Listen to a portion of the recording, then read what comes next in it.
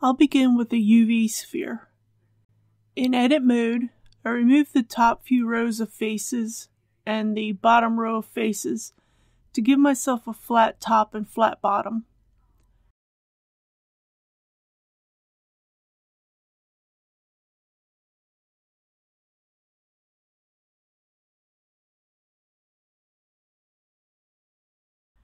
I select the bottom edge loop and add a face using the F key.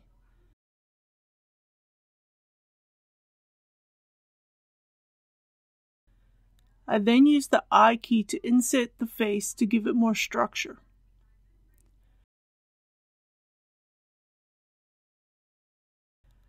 I add a solidify modifier to the cauldron to give it some volume.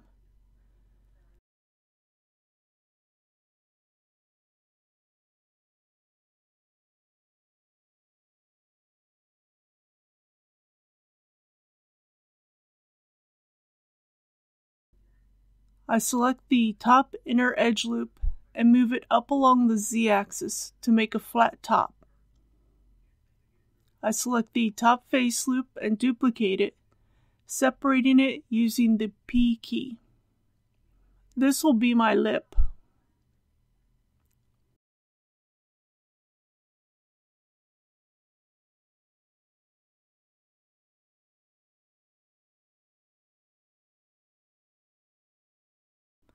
In edit mode, I select the outer ring of faces and using E and Alt S, I scale the lip so it's larger than the cauldron.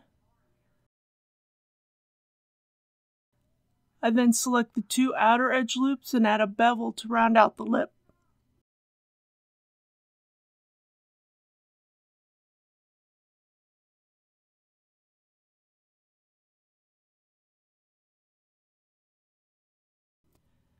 I then repeat this process for the inner edge loops.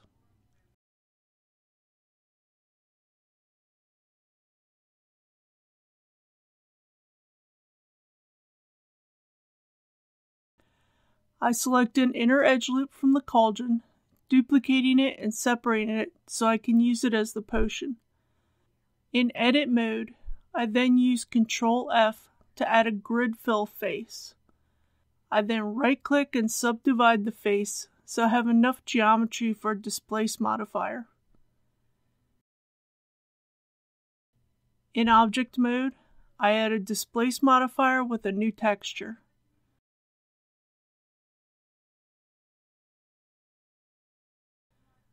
Under the Texture tab, I change the type to Clouds and the noise basis to Improved Perlin.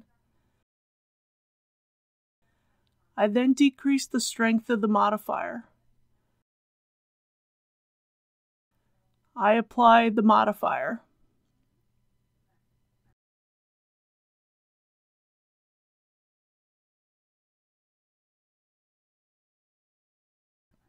In side view, I use Shift right-click to move the 3D cursor to where I want the handle. I add a Bezier circle, rotating it around the y-axis 90 degrees and scaling it.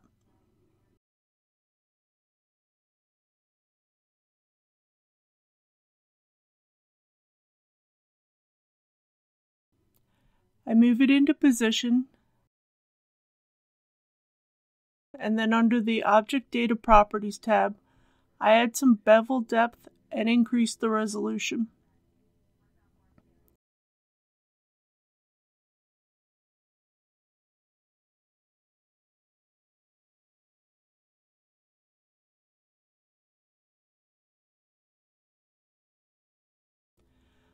I right-click and convert the curve to a mesh. In edit mode, I select the top two center face rings of the handle. I duplicate them and separate them using the P key. I use E and Alt S to scale the duplicated faces.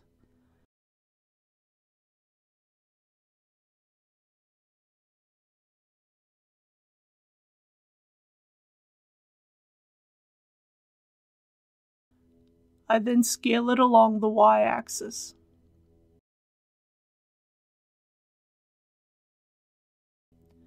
I then need to scale and move the object into place.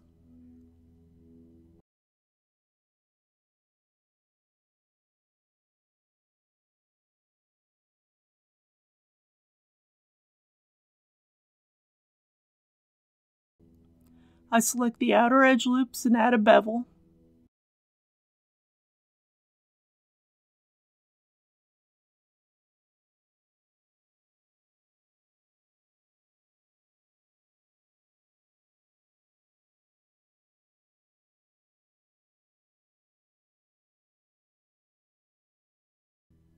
In object mode, I join both objects together with the J key.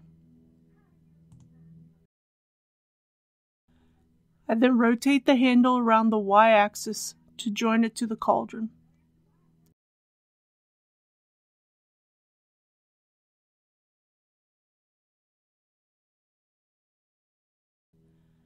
I add a mirror to the handle, using the cauldron as the mirror modifier.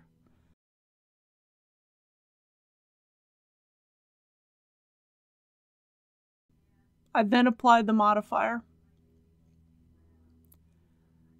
I now use Shift right-click to move the 3D cursor to the place where I want to add the first foot.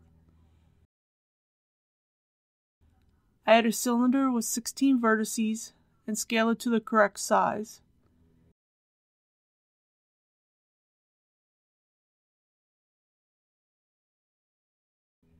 In edit mode, I scale the bottom faces.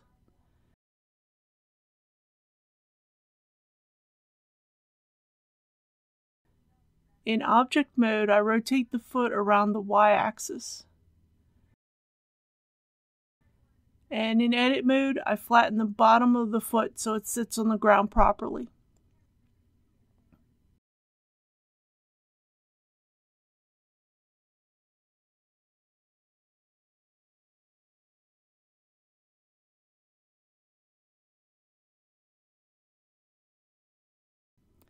I use Shift S to move the 3D cursor back to the world origin.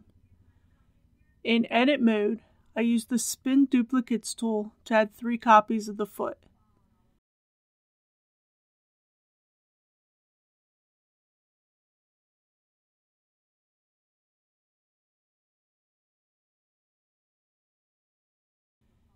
In object mode, I rotate the UV around the Z-axis to give them a bit more interest.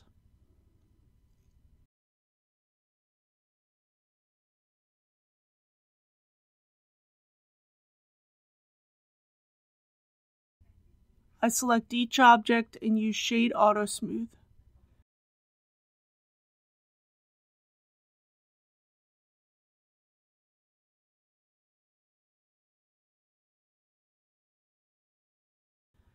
I split the viewport into 3 sections and open the shader editor and the UV editor.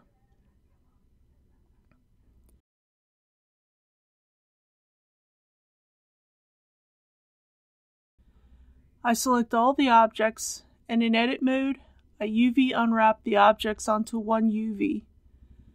I have a separate tutorial about UV unwrapping, so I won't go into detail here.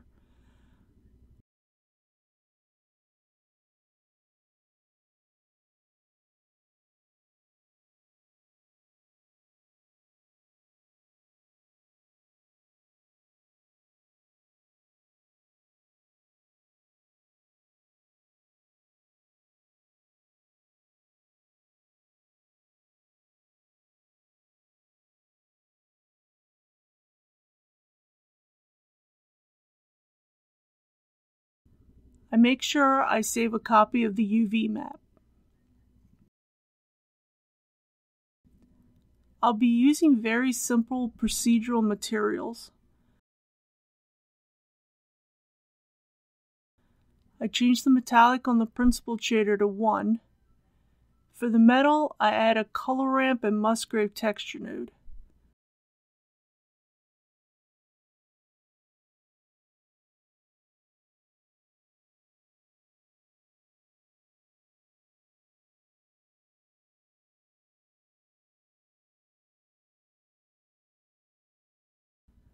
I also use the Node Wrangler add-on to add a mapping and UV texture coordinate node.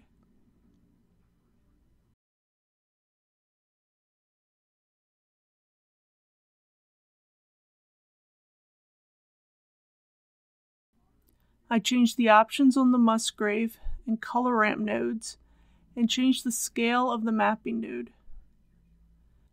I select the other metal objects and then the cauldron. I use Ctrl-L to link the materials. I add a bump node and connect it to the principled shader.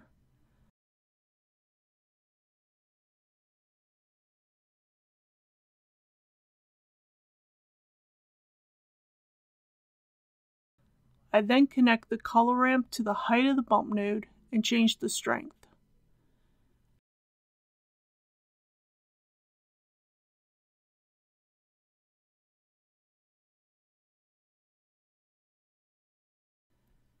I add a new material for the potion.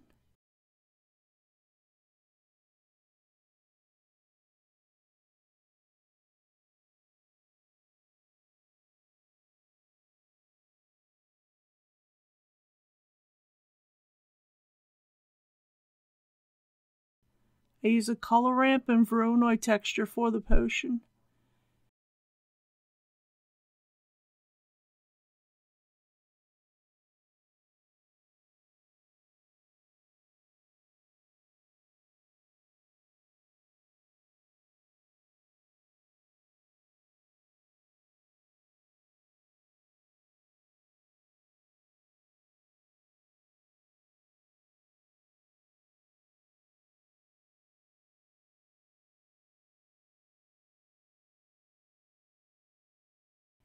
In edit mode, I assign this material to the potion.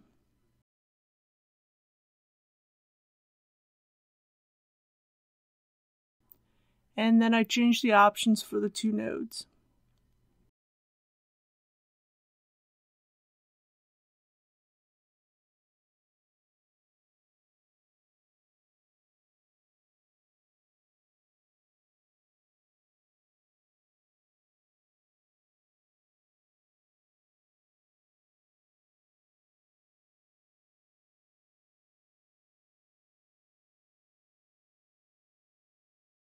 Thanks for watching.